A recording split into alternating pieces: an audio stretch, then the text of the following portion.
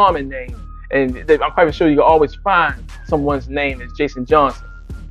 But I'm sure that if this young man gets the opportunity to play on the next level, he'll pretty much separate his name, Jason Johnson, from a whole bunch of Jason Johnsons that's out here in the world. Here we go.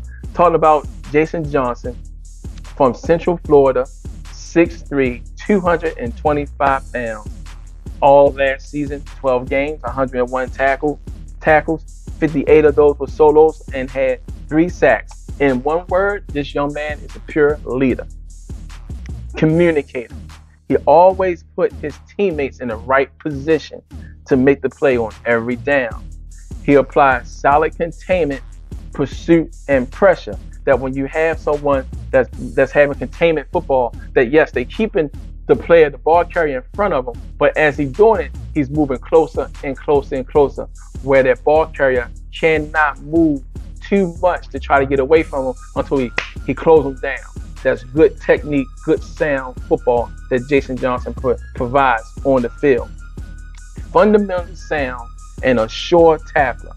He have a good solid waist and leg wrap technique, solid pad level, gets low, calculated, especially when he's going high. So he's not just tackling or hitting without a purpose. When he comes in for a tackle, he knows exactly. He actually stands up, watch what the ball carrier is going to do, and know how to make the right tackle for every situation. That's the part that helped Jason Johnson to stand out, at least in our evaluation and breakdown.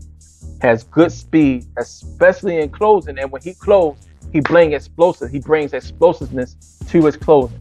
He drops back very well, supports the run very well, take on all blockers. A lot of times you'll see him blow up a blocker so that his teammate can make the play. That's another thing that he brings to the table as well.